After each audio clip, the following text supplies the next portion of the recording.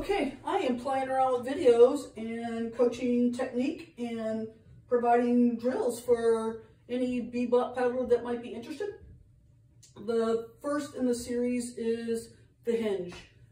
I think it's really important for us to unpack the hinge and to understand the importance of the hinge in terms of setting the intent of the blade with the water, to create the lever arms that we need to establish the most power as we can, and to make sure we're all on the same page, seats 1 through 6.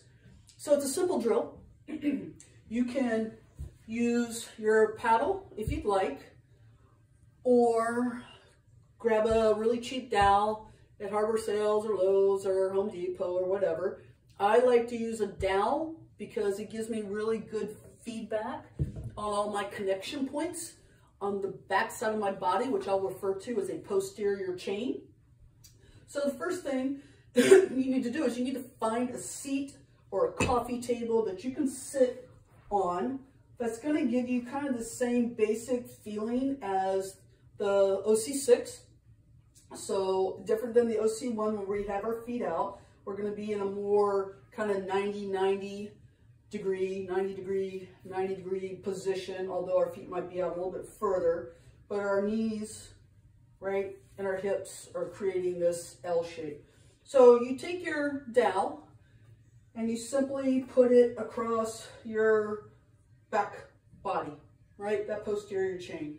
And it's really important in this that your head's touching, that your area between your shoulder blades is touching, down through your thoracic spine and the sacrum. All these parts are touching. That, to begin with, might be really challenging for some people.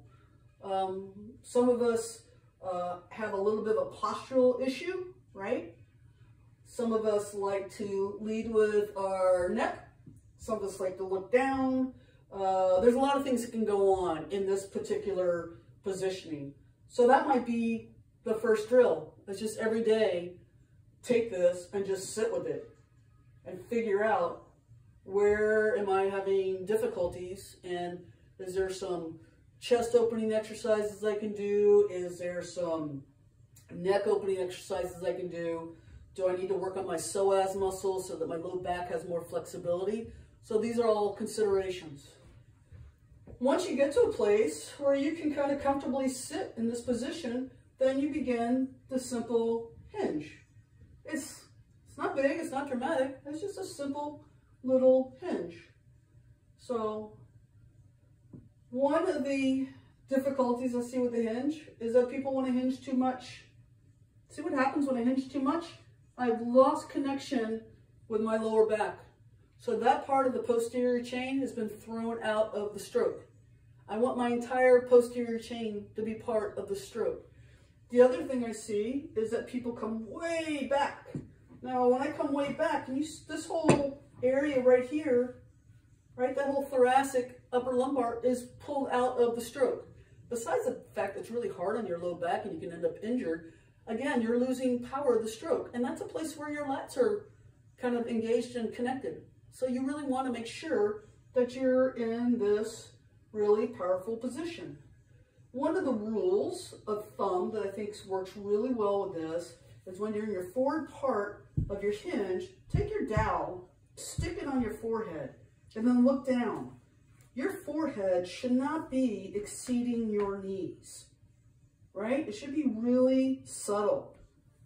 That's where it needs to be, because your stroke, right, your plant shouldn't really be past your feet. So that's something to consider. So this is a hard thing to work on if you've had a challenging hinge for a long time. We have muscle memories that can get in the way. And so what I like to do with this exercise, I'd like to do 50 to 100 of them a day, just to kind of rewrite the script, rewrite my muscle memory. But I need to make sure that when I do these exercises, that I'm doing it in a very thoughtful way. So I'm not just like, oh, I'm going to do 50 of them. Yeah, fine, I'm done. Check it off the list. No, it should be 50 really, really thoughtful. How did 1 go? How did 2 go? How am I with 25? Am I losing my focus? Am I losing my posture? Where is that happening? You really need to listen to your body and pay attention to best benefit. If all of us can have the same basic hinge, then we can really start working on the same catch that'll make our canoe go really fast in the right direction. Thanks for watching. If you have any questions, let me know.